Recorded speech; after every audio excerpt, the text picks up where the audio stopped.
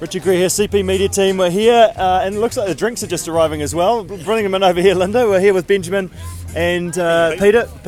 Two Southern men. Look, the drinks are just arriving. Well done, Linda. Linda, we'll better come over and have a quick word to you first, since you've just arrived here.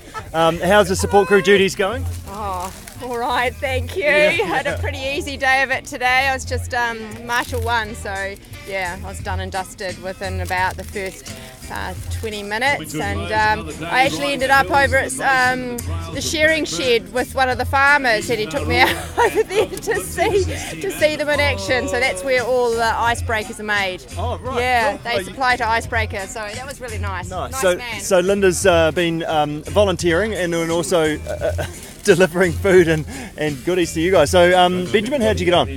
I think we did really well today. Yesterday was a solid day, today was a tough day. Yeah. Our plan was to give it absolutely everything. We ate into the lead of a lot of guys in our category yesterday. Yeah. Took a lot of time off them, so we knew they were tiring, so the plan was to just go hard all day, and we did.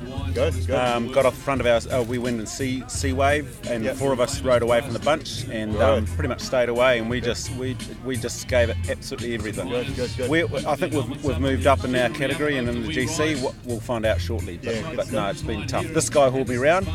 I hauled him around yesterday, and he hauled me around today, and that's what teamwork's about. Yeah, exactly. Peter, how was your day? Yeah, no, that was good. Not too much walking. That's my weakness, is walking. So very happy with that. But no, we decided that we were just going to give it and find out today, and I think we did.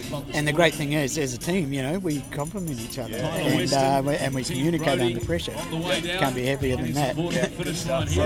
That's great. And it's just that's a big day to go and say, let's go and attack this and give it heaps with that sort of hills and stuff in front of you. How did you break them down?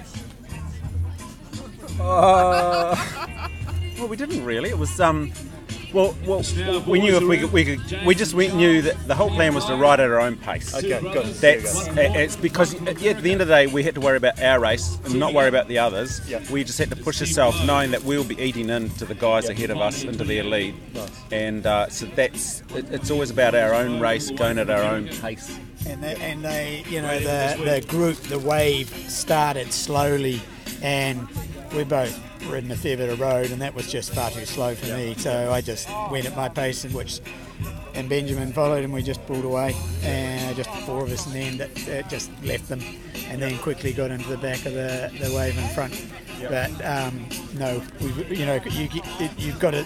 It's a mountain bike race. This is all out. There's no tactics in terms of the peloton in this. So we did our thing as a pair. Good stuff. No, that's great. No, well done, guys, and well done on having an awesome day. It's obviously pretty positive knowing that you're going well as well, and that makes you feel good and get better and better. The only low point today is they told us to take our extra mandatory gear because it was going to be windy and wet and probably really coldy. I think the only extra gear we needed was suntan lotion, actually, because the sun came out, didn't it? The sunglasses, it was hot, but good day out and well done. Enjoy relaxing. Yeah, Richard, you did all right.